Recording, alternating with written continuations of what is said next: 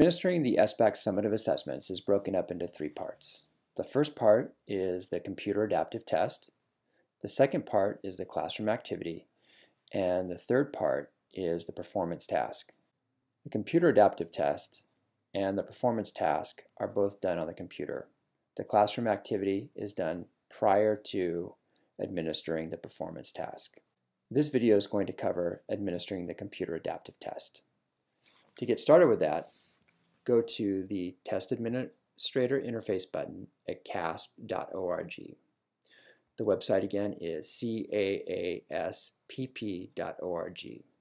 Once there, click on the Test Administrator Interface, and then you'll be prompted to log in. Log in using your Salinas Union High School District email address and the password that you've set up with CASP. Click on Secure Login.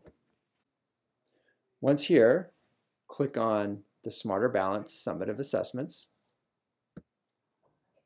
Click on the subject area in which you wish to administer the computer adaptive test.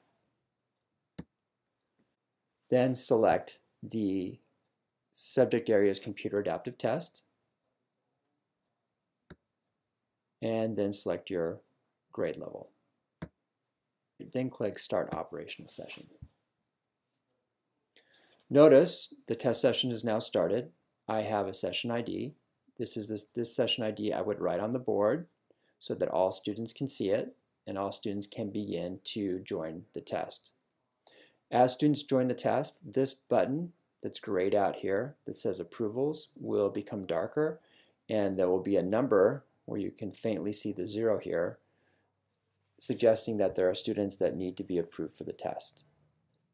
Once the test session is over, once your period is over, for example, if you're testing during a typical school period, click on the Stop button,